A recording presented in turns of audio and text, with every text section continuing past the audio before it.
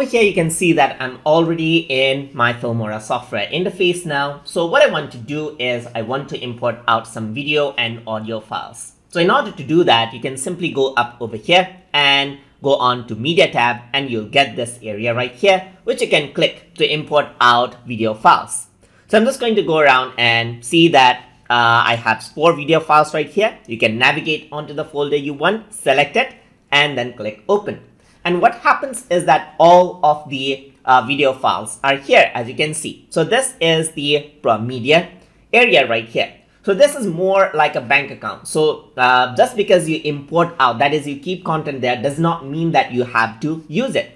So you can keep as many video files as you want, just as a backup as well. You can also import out audio files, and to do that, I'm going to right click and then you get import function right here. Alternatively, you can go to file right here and you can go to import media as well, and you can click on import media files.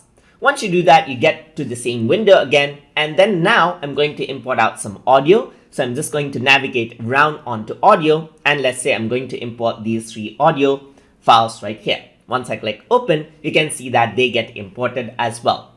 So now I'm free to just drag in the video and audio right here. So I can go around and it says right here that the resolution or frame rate for this media does not match the settings of the project. To be on the safe side, I'm just going to click on match to media for now.